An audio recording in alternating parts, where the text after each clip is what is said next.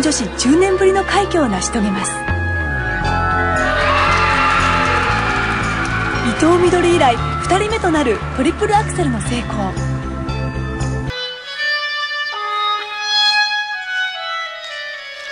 10年ぶり半ジャンプを成功させました。スローでご覧いただきましょう。回転の速さ、高さ、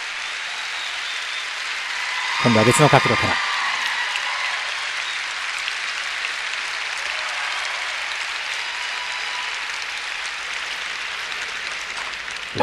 さあトリプルアクセル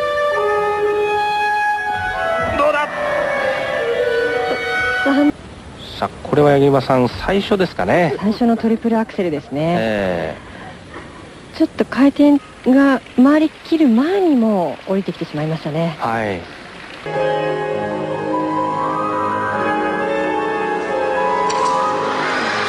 トリプルアクセルだ。これは最初のトリプルアクセルですね。6分間の練習の時にすごく綺麗に決めていたんですけれども、その時よりも助走がちょっと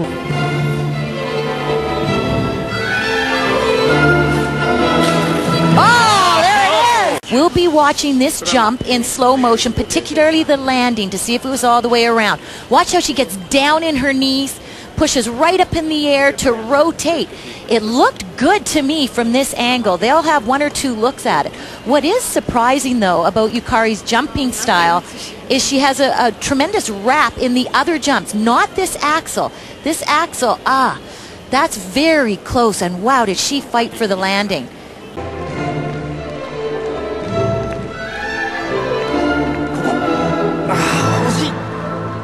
彼女は本当に諦めませんからね。ここが最初のトリプルアクセル。もう満員のお客さんも息を飲んでいったんですが、確かに回転不足のまま少し回転が足りてませんね、はい、ただすごくいい軸で回っていますので、もう少し肩の力が抜けていつものようにジャンプをすることができれば、はい、この最後のほんの少しの回転っていうのは完全に後ろに向いてしまうと思います、はい、1回2回3回3分の1ですね。足りないですね、上だけ見てると状態を見た時には成功したと思いましたけどね。そうですね、スピードがついてます。トリノを引き寄せることができるかというトリプルアクセルがあります。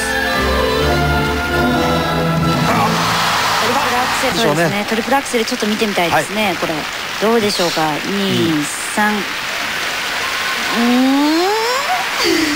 今私は上半身を見てましたが、みどりさんは完全に足元エッジを見てます。これでどうでしょう。4分の1回転足りないと思う。ゆかり選手がこれで形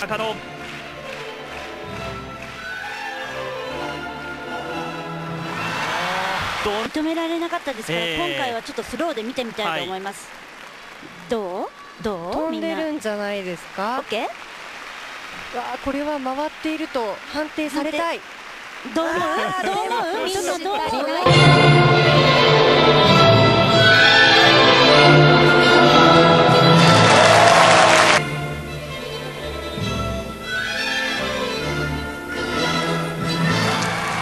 狙う。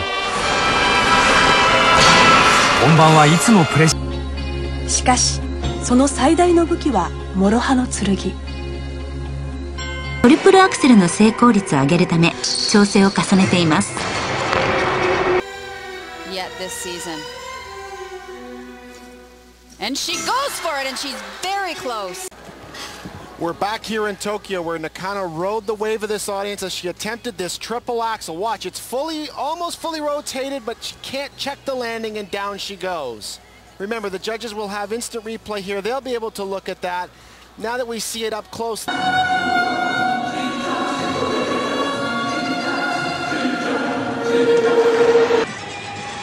そこで昨シーズンより2ヶ月早い調整を行い、1日1回完全に成功。シーズン初戦からトリプルアクセルに挑戦。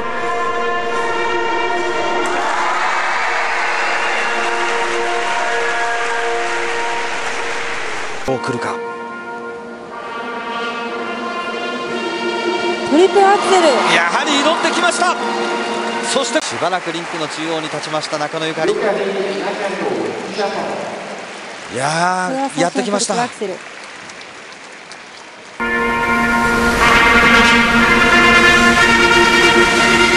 Beautiful.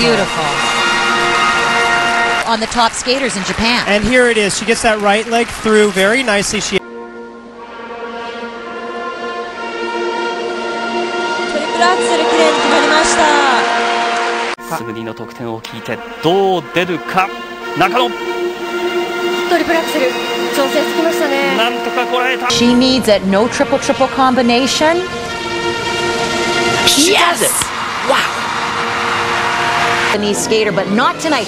Here's a triple axel. Oh, it's really actually, I think it was under rotated. トリプルアクセル予定しています。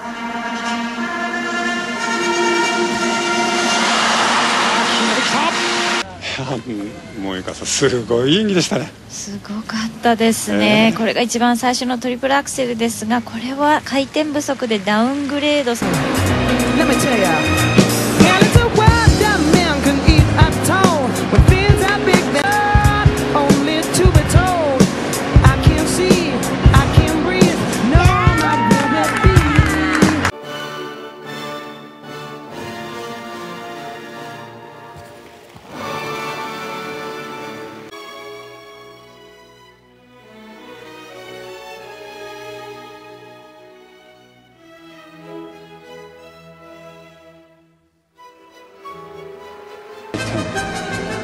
プルアクセル飛んできました。ちょっと今になってしまったのかわからないんですけれども、はい、これ今スローモーションが出ますね、はい、ちょっと左腕のついたところでしょうかね。肩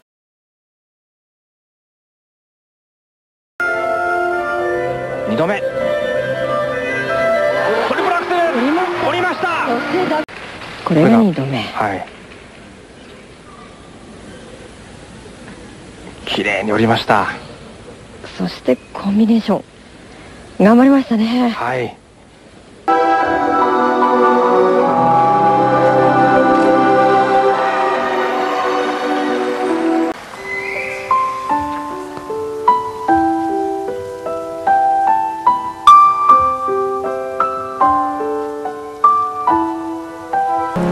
She goes.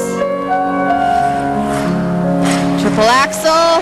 Double toe. There's a cheat in the triple. She won a bronze medal a year ago. Can she go higher today? Here's the triple axel. Watch it land. Oh, it's got at least a half-turn cheat on it. They're not going to ratify it as a successful attempt, but so exciting to see her have the courage and confidence to go out and attempt it. Here we're going to see a little closer look at it on the ice. When her foot makes contact, she lands forward and does a full half-turn on the landing. So that's like a double axel and a half.